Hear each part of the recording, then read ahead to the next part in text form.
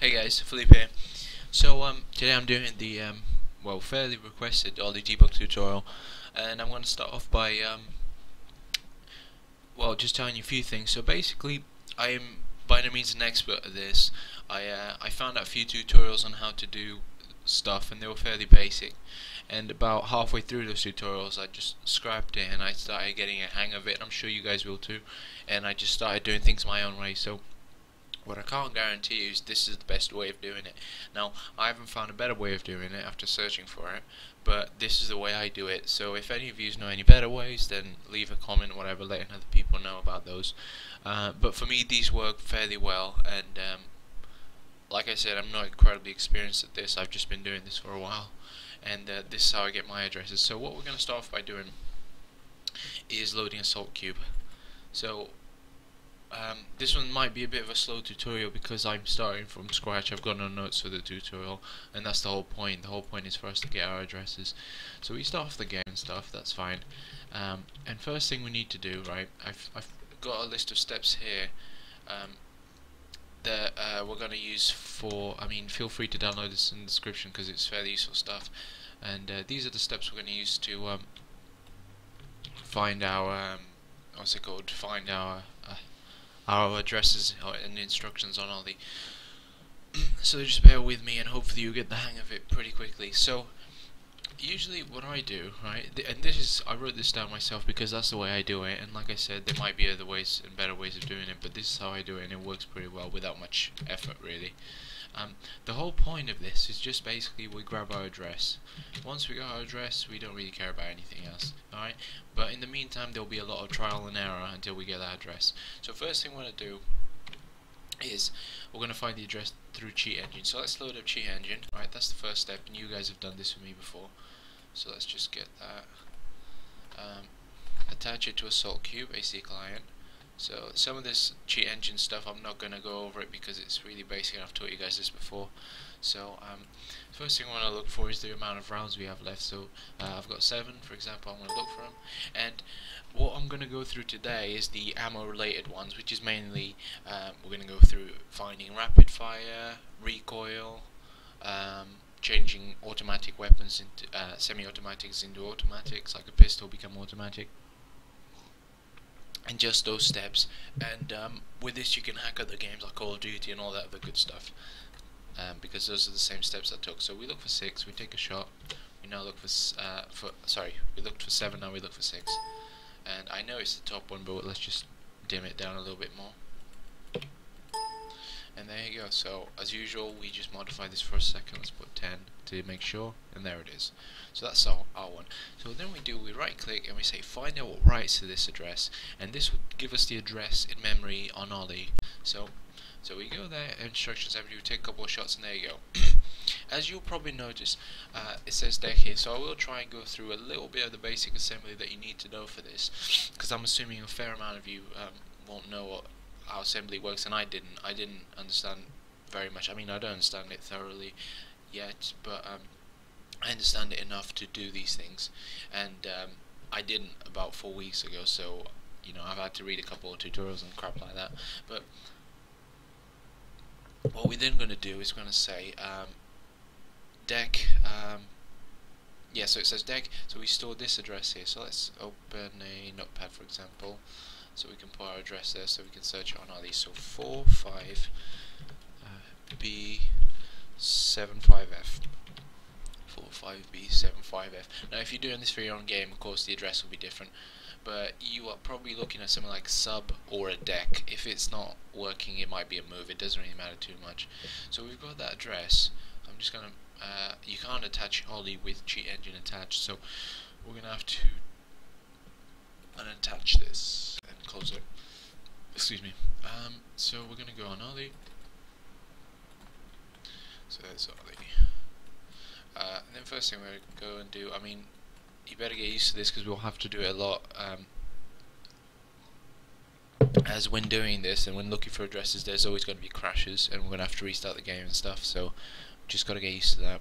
So where's AC client? Make sure it's AC client and not just a salt cube like this one, because it's the command prompt window. that comes with the game. So we attach it, and first thing you notice, the game is locked up. You've seen that before, hopefully, on my other tutorials. And of course I'm doing this by quite a big, well, I didn't think there'd be this many people requesting it so quickly. So that's good, guys, that you're interested in this. That's a good thing, because then you can hack your own games quite nicely, hopefully. So we found this deck. So one thing I mentioned on these notes here is that comments are very important, without a doubt. They're very important, and I don't see any other way of doing this without leaving some comments whilst you're doing it, unless you're really experienced and you know exactly where everything is. So I'm going to leave a few comments here. So decrements, ammo, and you can confirm this by changing the deck into an ink. So go deck, ink. So obviously deck is decrement and ink is increment, as most of you know. So let's try and take a shot. As you can see, the ammo now goes up instead of going down. So we confirmed our suspicion about the glory hole. So symbol that decrement, and that's great. So we know what happens there. Decrement ammo, that's fine. So we got yeah. So we know that for a fact is there. So first thing we're going to do here is we're going to define where the function call starts relating to the ammo and where it ends. So that way we create like a beginning. So we say this is where it starts. So we're going to have to do a couple of checks to find out where it starts, and then where it finishes, and then we're going to go all the way from top to bottom to find out exactly which instructions do what. So what we do is we slowly just move up a couple and go breakpoint, hardware and execution, and now we take a shot, and if your game gets paused, it's because that has something to do with the gunshot. Basically, it's got something to do. So then you go breakpoint, remove breakpoint, and we keep going up. Let's go a couple up. I don't know exactly where it starts. I removed all my comments just so hopefully I'd be up to speed with you guys. So we're going to put another one here. Take a shot. It pauses, great, which means it keeps going up. So this can get a bit tedious, and hopefully this tutorial won't be too long, but I'll try and give you the grasp of most things that I understand. You gotta spam the buttons here to get out of this crap. So breakpoint, so we've taken that off. Let's go up a little bit more. Let's go to this one, move D word. So just a quick note, just because the ammo decrements here doesn't mean it's the beginning of the gun function. Just because it led us here, it simply means that's where the ammo gets reduced. Maybe up here there's something that defines, maybe it says if ammo is greater than 0 then allow the player to shoot, and there actually is, and I'll show you in a minute when we find it. So let's just go a few up just to make sure. Breakpoint, and there we go once again. So we know all these got something to do with it. And breakpoint, remove hardware breakpoint, and let's just go up a bit more. Let's go to this jump here, usually something related to jump, so let's go hardware and execution, and there you go. Once again it's got something to do with this, so let's breakpoint, remove hardware breakpoint, and pause it once you've got what you want. So unpause it, so there's that. So actually it's probably not the best idea. I'm going to move this over here because of the way the thingy keeps popping up. So yeah, what we now do is we just keep doing this until we find it. So I don't have a clue where it actually is because I don't remember it from last time I found it, so I'm just going to keep guessing. So as you can see now, did I put a breakpoint there? Breakpoint. Yeah, so I put a breakpoint here and it didn't do anything, which means this function doesn't happen.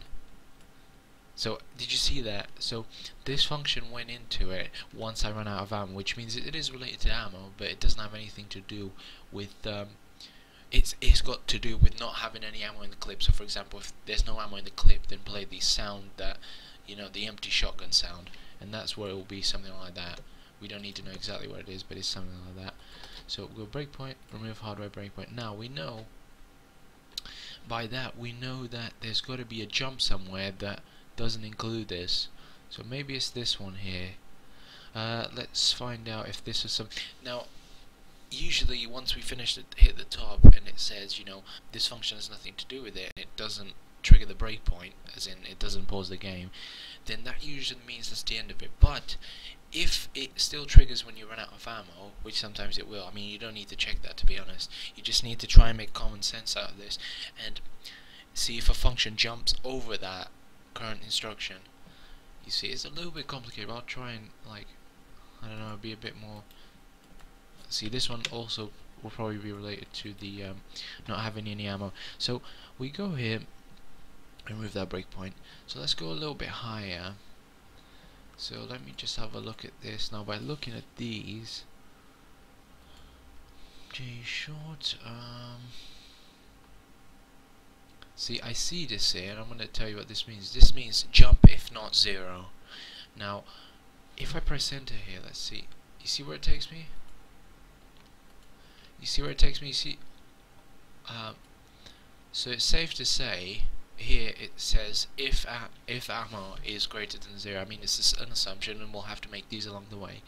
So what we'll do is we'll do what I do every time. So just go here, type the text here, and then go. Let's double click on it and modify it and go J. J means jump if it equals or is greater than, I think. I haven't got my notes on these here, but I think that's what it is. Feel free to Google it because you always find it. So as you can see, it doesn't let me shoot, and this is a good assumption we made, because what it's saying is if the ammo is not, so if the ammo is not equal to 0, then we shoot, we allow the player to shoot. And what we've done is we said if the ammo is equal to 0, then allow the player to shoot. So if I had 0 ammo, then I'd be allowed to shoot, but I don't. Now obviously that would cause other problems, but we're not worried about that. So what this means, it means that this is where it checks for our ammo being 0, see if the player's got ammo or not, and if he does, then it jumps to here. So if you press enter on it, it tells you where it goes to, where the jump goes to, and it skips all these functions, all these instructions, and it goes to this here. So let's return this back to 0. Make sure you know what you're doing. So become that was JE, and we make it JNE again. Now if you get these wrong, you're likely to crash, and you're gonna have to come back into place. So try and be precise about them. So we're gonna write here. We're gonna write check if ammo is available. Okay, so yeah, and here CMP means compare, so it's comparing things, and then it's doing the jump based on that compare. Alright, so we're gonna go up a little bit more, and I don't think there'll be much more regarding this. Let's go put a breakpoint here. Remove hardware breakpoint, and there we go. That also has something to do with it. So let's go here, but breakpoint, remove hardware breakpoint.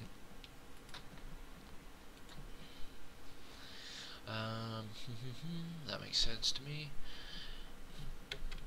Just trying to make sense of this. So yeah, let's check out this call. Let's keep going up until we found what we want. So hardware on execution, and we take a shot, and also has something to do with it. So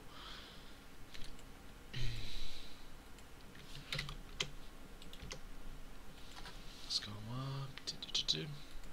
Every now and then, just go quite high, just to you know, because sometimes, see, this has nothing to do with it, as you can see. So let's now go down until we find the first function to do that. Now it's probably none of these, and it says return here. So so if you go here, breakpoint, hardware execution, and as you can see, it paused it immediately, right? And this means it's probably a function that's constantly looping. It doesn't have anything to do with that.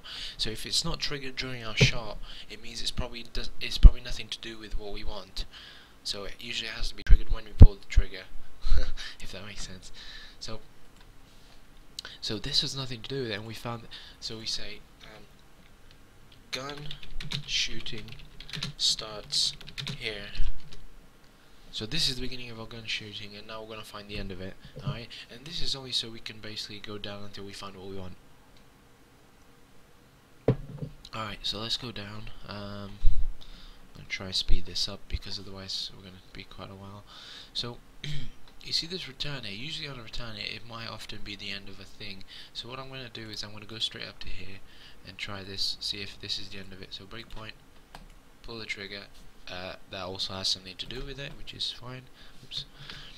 Go on breakpoint, remove the hardware breakpoint, and go on return.